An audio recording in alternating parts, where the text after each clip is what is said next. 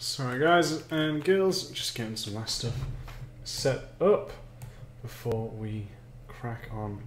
Sorry guys and girls, just getting some last stuff. So now we are live! This is pretty cool. This is pretty, oh, I need to mute that so you could hear that and I apologise. That was some mess up on my part. So anyway, let's do this. We are continuing on from where we left off. Well actually, just a heads up to everyone, stumbling my words here. I continued on a little bit more just to progress without you, just keep going. So I've done a few more things. So there's some slight changes to things you might not know. But we're going to be continuing regardless with Nier because I still think it's a interesting game because we've got some different camera perspectives used and everything. So I think it's a really cool one to break down. This one's going to be about 20 to 30 minutes long session. I might be cutting a little bit shorter than I would like, solely just because of the fact that I've still got a lot of stuff to do. Almost finished my presentation, but I want to thank, I believe, in just 2 seconds, let me make sure I get the name right.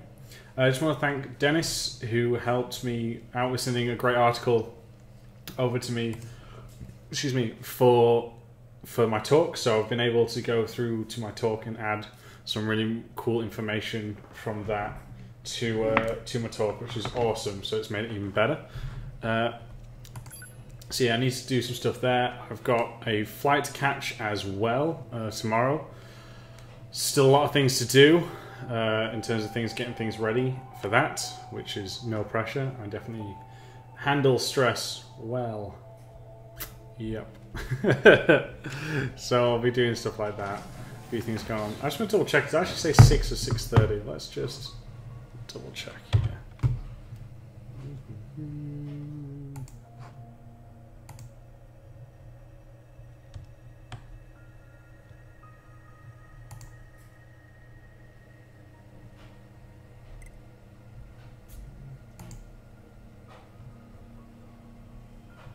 No, I did say 6. Sorry about that. It was a quick.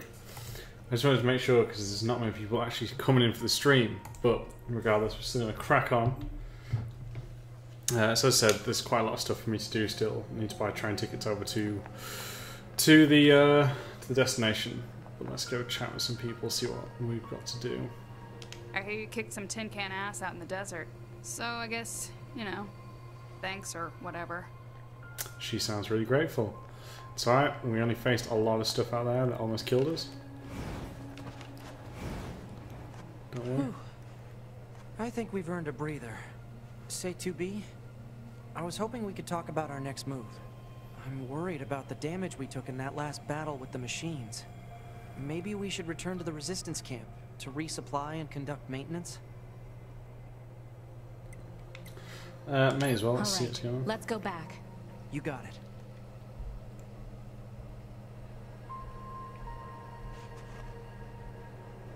Is there a way to fast travel in this game? Yes, there is. 2 seconds. I should know what we're doing here.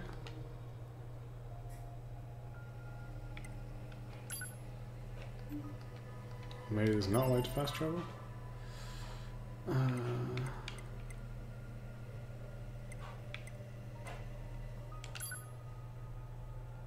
Okay, I've actually got quite a bit of recovery still. Let's just buy some new weapons and continue from there. And then we'll be able to talk more about this. Hey, welcome back. Thanks for securing access to those desert resources. It's a huge help. I know it isn't much, but please take this. It's the least. Oh, and be sure to swing by if you ever need anything, alright? That's cool. What can I help you with? Let's buy some of them.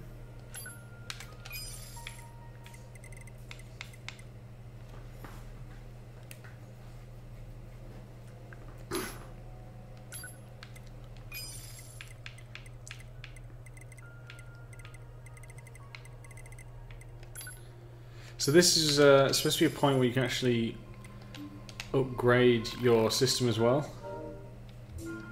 Let's see what we can go. Hey Brad, how's things? Yeah, all good man, all good. You won't miss it, but this might be a short one, buddy. Just sadly, due to a lot of stuff I have to to do. I've got some stuff I need to sort out. I'm flying out tomorrow, so there's some things that I need to figure out. So other than that, man, it is all good. Plug in chips.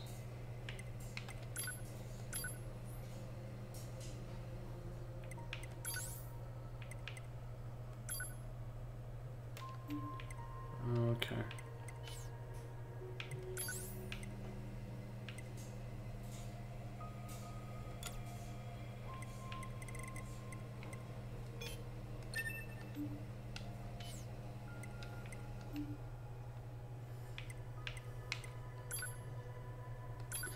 Sorry, this is an all-interesting one.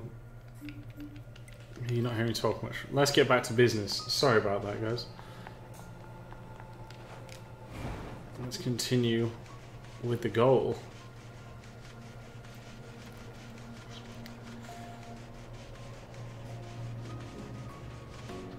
I don't know if you noticed there, but the camera's actually being forced to look up there, so you can kind of see kind of where we're supposed to be going, the framing of this as well. Very interesting. So let's... Ooh, silky smooth attacks.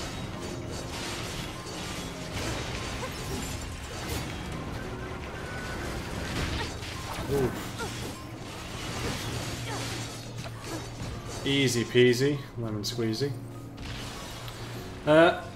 Yeah, I'm trying to think how what else we can bring up. So what I like about this is if we look here, we've got the main paths showing what once was.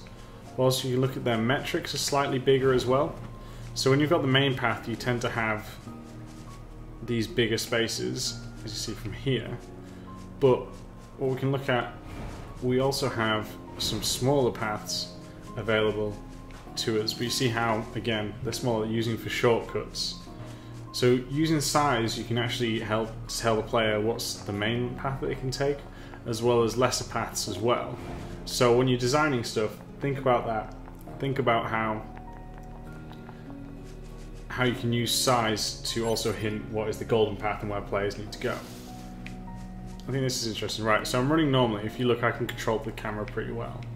But when you press the sprint button, if you actually notice, the camera then moves further down. Now, that's just a small detail, but I really do like that, because that's just showing the speed available, showing that not only do you feel it and you can see it, but even a small change like the camera showing as if they're moving so fast that it's now starting to change direction of the camera can give nice feedback for the player. So, really nicely well done there from the team. A little bit of dodge and roll. Now this is interesting. Ooh, also I'm getting attacked. Let me just take out these before I make that comment.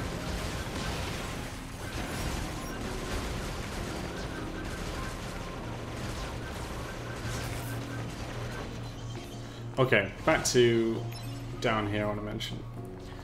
So we have this building here, we've got this ventilation around it, right? But there's a couple of things here. Metrics don't seem to be followed, because you can see the little robots are actually through the roof. Also, when you're building these spaces, try to think what they were. Because I've come in here thinking, okay, well maybe that would be like the entrance from the building. But if we look, there's nothing here. Now I'm not saying you to prop everything out, but just like a fake door or something, or you know, that would have led to the stairs. Because when you're looking at this, although from quick here on the outside, it looks like it would make logical sense, it doesn't from the inside. So when you're doing buildings and adding these extra rooms, make sure it actually adds logical sense as well to your areas.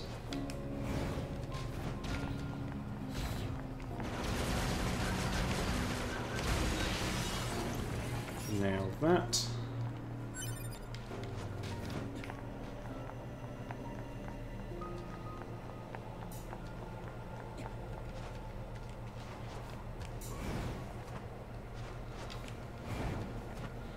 I do like the amount of different ways that you can traverse their areas as well. We could have run through the path, had all the shortcuts, but also coming up top through the roofs.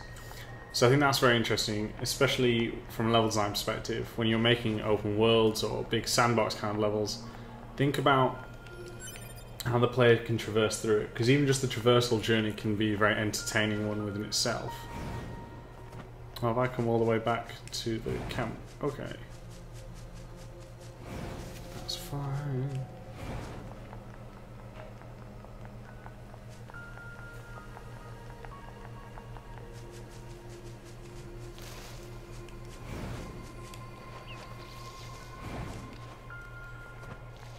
I want to talk about barriers as well.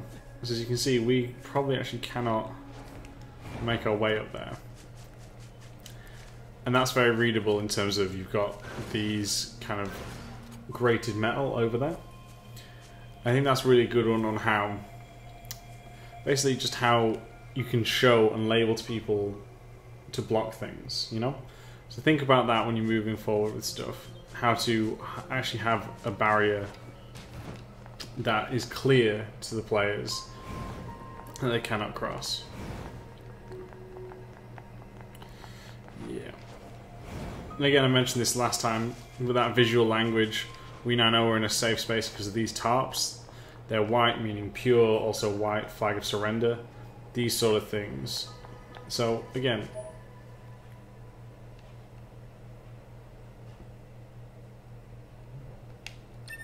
okay. Those sort of things can hint to the player on where they need to go.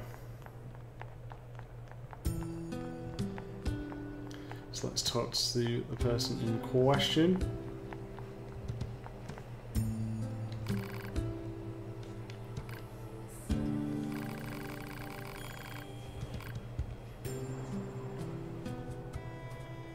That's interesting.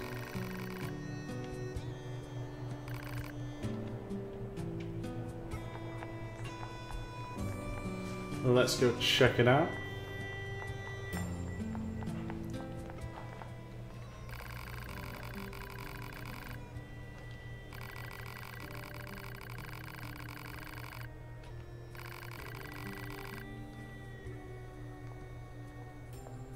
Okay.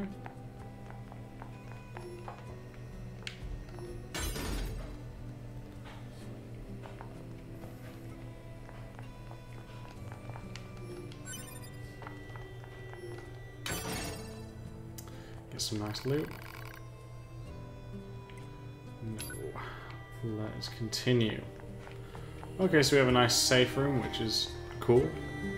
Let's see if we can buy some new weapons or something. Upgrade our gear.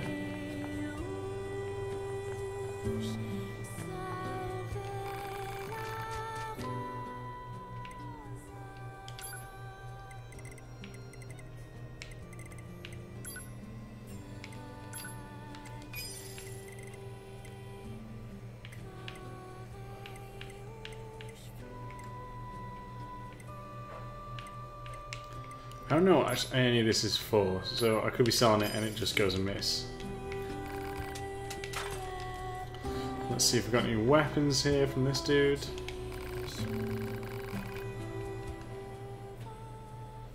Let's see what he's got.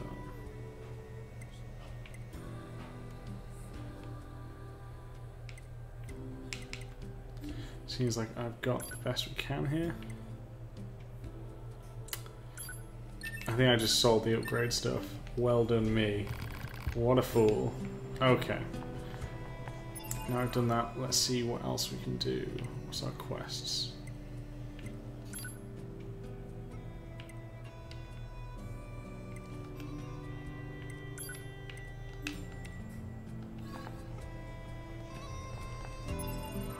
Have I actually got any quests?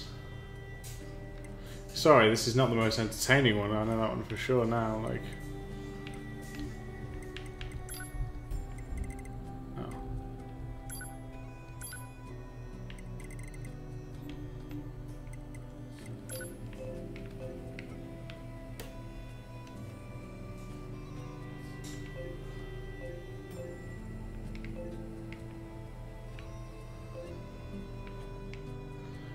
Okay, let's go to one of these events then.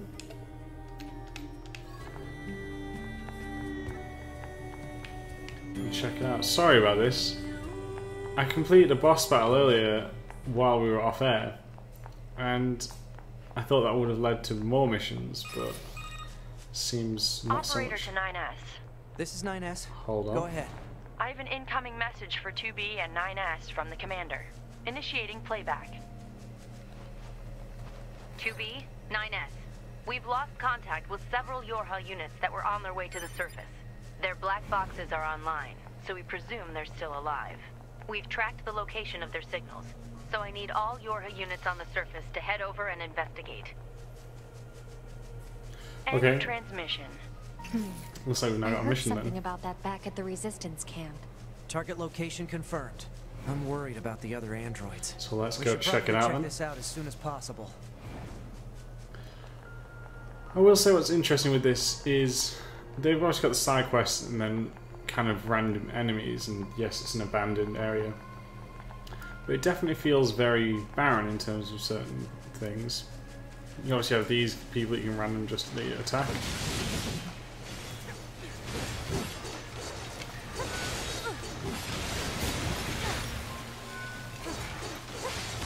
Maybe it's because I'm still early in the game that, you know, there should be more coming later.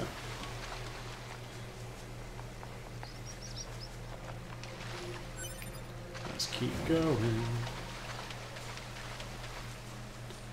Oh, by the way, everyone, I will be doing God of War next week.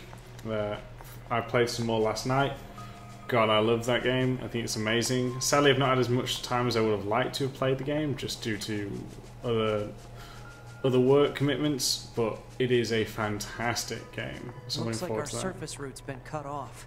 Maybe we can get through from underground. This is cool. Open up more layers to the So world. 2B, those machines out in the desert look just like androids, right? Right. But we androids were modeled after our human creators. So why would machines try to look like us? There's no point trying to work out unsolvable problems. I suppose.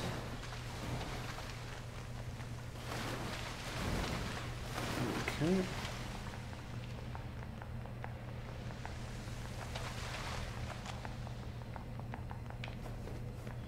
Maybe we can get out this way. See what we've got. Ladders are an interesting thing in level design. I know some people like to use them, other people don't, due to, as you can see, this. But I think that's always interesting. Oh, this looks cool.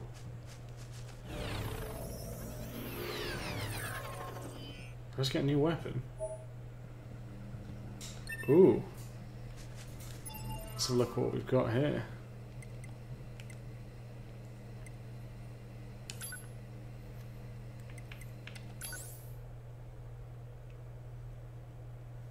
$2040.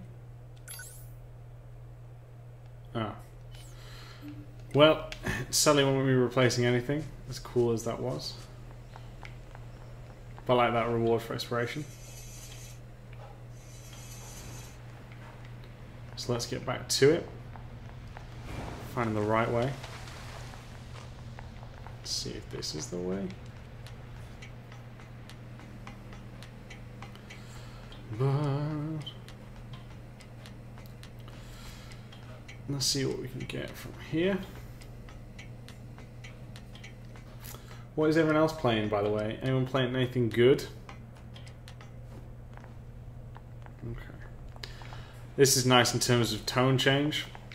So from where we were from the desert to, you know, quite an open space, we've now got a much more linear kind of feel with all these trees. Also, the trees make it feel very different with the fog and mist. Definitely a way to make the player feel that they're in a new area and they're on an important quest as well. What in the heck? This is interesting.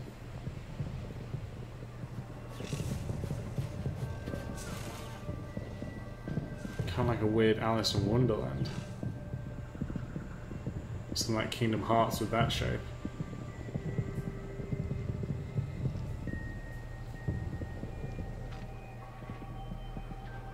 Okay. What are those? Huh. What the? Wow, this is weird. Let's carry together, together, together.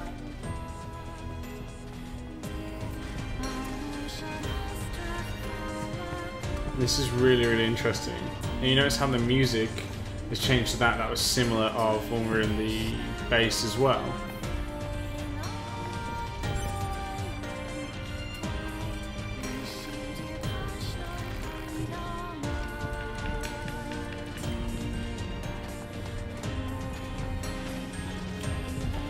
Let's just ignore them and move quietly through here.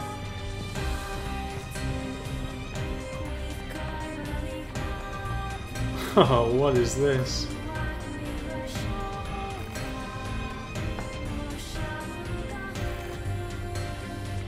Huh. That's cool. Let's just go back here, because I think we can learn some level design from this.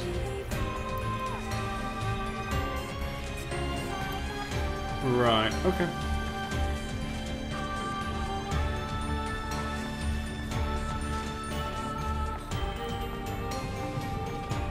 So, here, we've got that great weenie. We also have a lot of effects drawing us up here.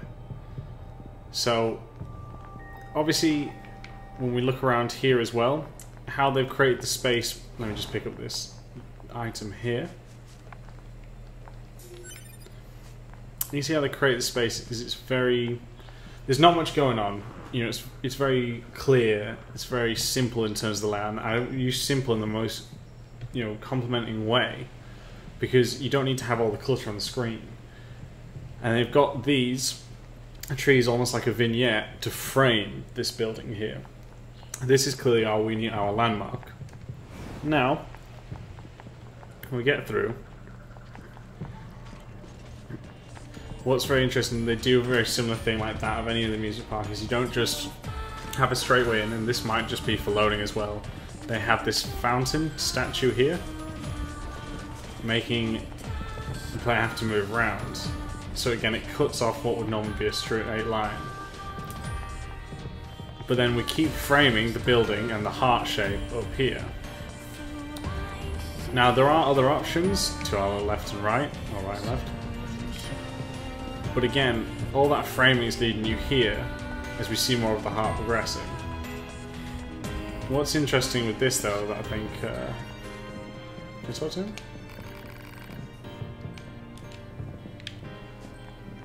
Is this still quite open to say that this is a... Oh, interesting flow. To say this is just a side path. It's still quite big.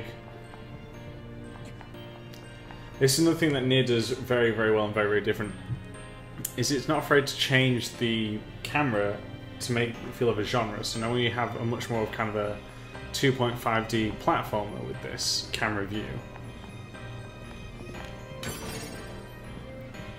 Okay. That's one of the things that I think Nier does very well, is it blends the different types of gameplay to one, into one genre. You wouldn't have seen it if you played the beginning of the game. You go into like a bullet hell kind of style as well. So there's a lot going on in different ways.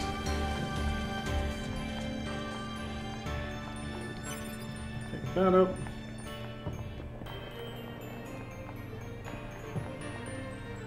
This gate isn't going to open. Maybe there's another way around. That's nice. So you come all this way to then help you go and explore, which is interesting. I don't like how they were coming closer as well. That got eerie.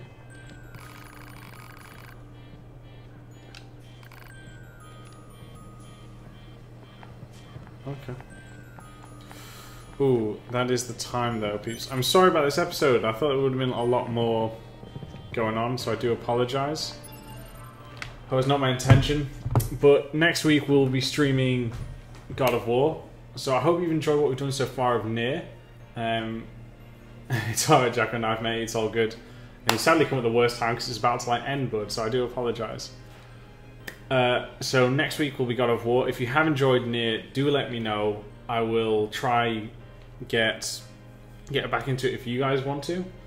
If there's anything you want to ask questions, please do so on the stream, as this is more about asking and learning about game and level design, and it's not just about just me playing it, because you can see I'm not always the most talkative, so I apologise there. I'm still getting into the yes, it is awkward, Jack. I'm not always the best at this yet. I'll still get better. But if there's anything you all want from me, just let me know, and I will try and improve this. And like I said, next week will be God of War, so I'm looking forward to that. That is a masterclass of level design, in my opinion.